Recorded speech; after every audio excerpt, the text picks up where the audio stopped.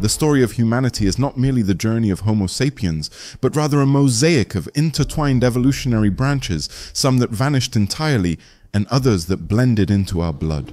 Among them, the Denisovans stand out as the strangest and most mysterious, a close relative once completely forgotten by mankind. No stone statues, no grand archaeological sites, no distinctive tools displayed in museums ever bore their name.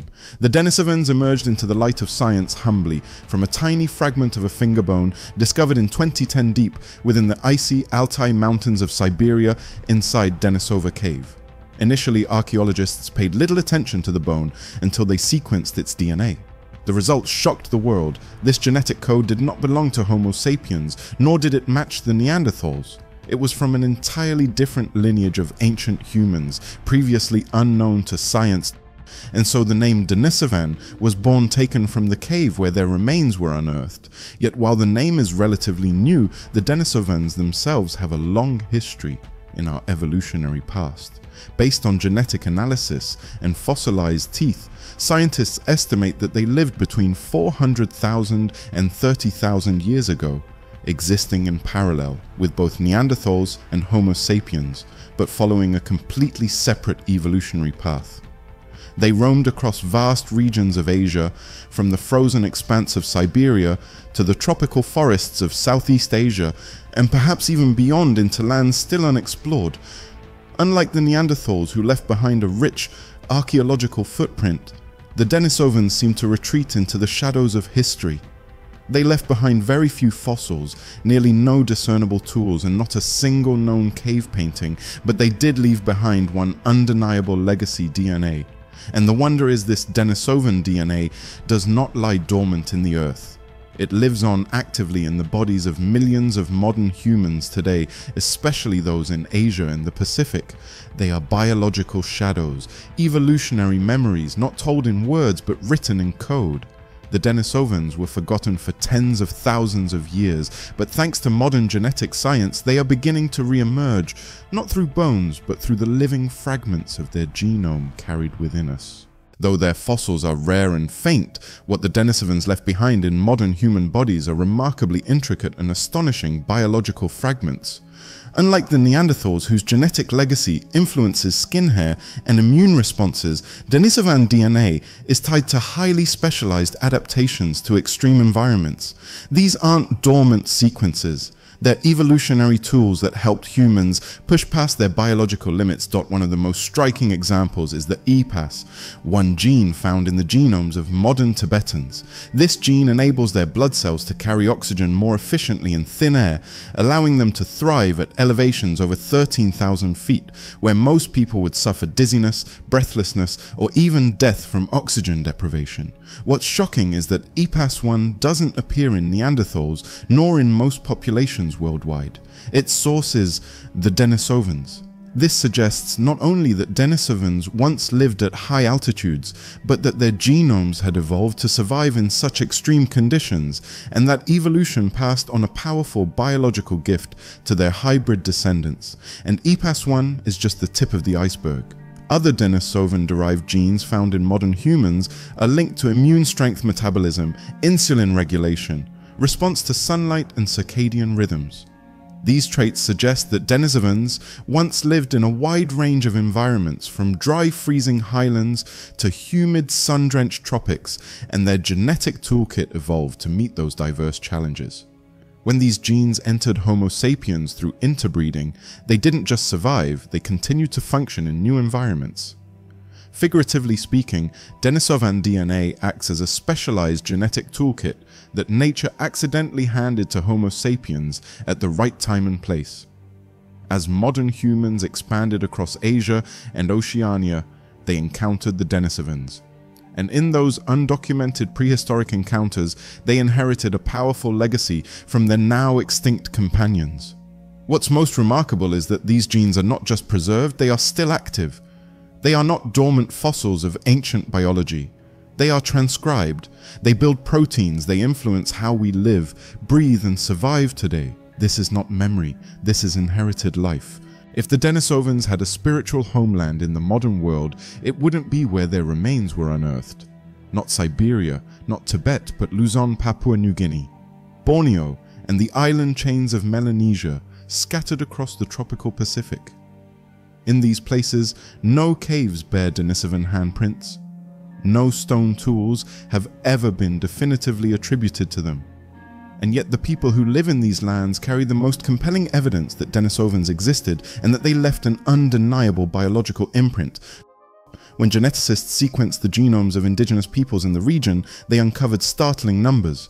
Melanesians, Atamagbukon, Philippines, and many groups in Indonesia carry between 3 and over 5% Denisovan DNA. These numbers surpass even the Neanderthal DNA found in Europeans, which averages around 2%. The Atamagbukon people in particular hold the highest known level of Denisovan ancestry, making the Philippines the beating heart of a lineage long believed extinct. What makes this discovery even more remarkable is that these Denisovan genes aren't relics, they're active functioning sequences that directly influence modern human biology. They've been preserved for tens of thousands of years, not by accident, but because they offered advantages.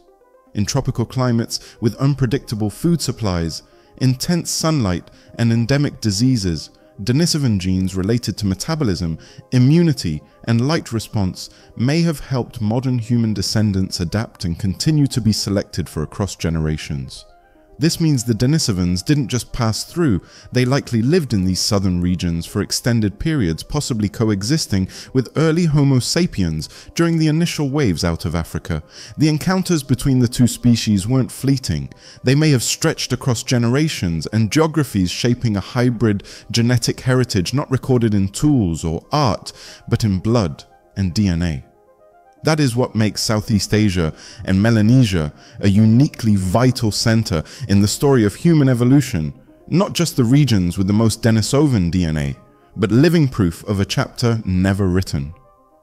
The people living on these islands today, from the mountains of Papua to the shores of the Philippines, carry a legacy the rest of the world is only beginning to understand.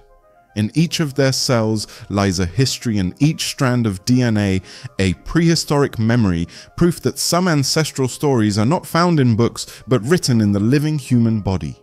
As genetic studies delved deeper into individual DNA fragments, a surprising hypothesis began to emerge. The Denisovans were not a single unified group, but rather a collection of distinct sub-branches spread across the vast expanse of Asia and Oceania.